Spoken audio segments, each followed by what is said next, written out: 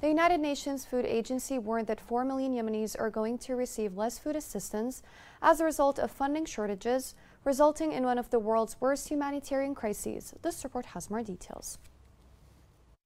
The World Food Programme (WFP) has warned that funding shortages will result in over 4 million Yemenis receiving less food assistance, exacerbated by one of the world's worst humanitarian crises. The WFP expects that without new funding, over 4 million people will receive less food assistance, many of them women and children, already suffering from some of the highest malnutrition rates in the world.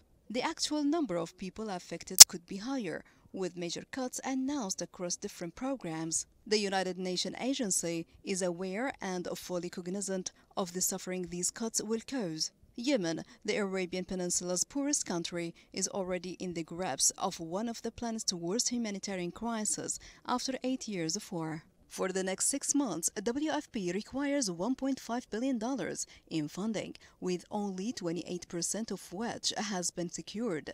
Yemen will remain one of WFP's largest food assistance operations, but these cuts represent a significant reduction to the agency's program in the country. The funding shortages are happening at a time of more people becoming severely malnutritioned.